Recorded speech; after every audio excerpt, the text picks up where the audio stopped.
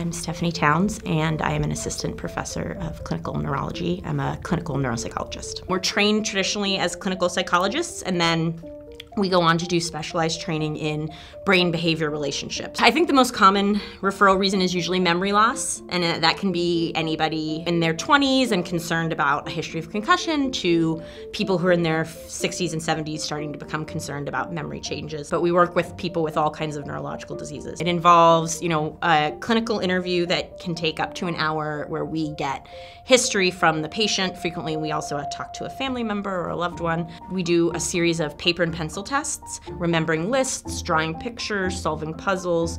We assess across the spectrum of brain function, even if the patient doesn't have a complaint. And we take their scores and through statistics compare them to healthy people of the same age and education level. We also pull together medical records, neuroimaging, feedback from neurology, so then when the patient comes back to get their results, we're able to tell them that what they're experiencing is perfectly normal for their age, or we're able to highlight where their brain is having trouble working, what we think the cause is, and then we make recommendations for what they should do about it.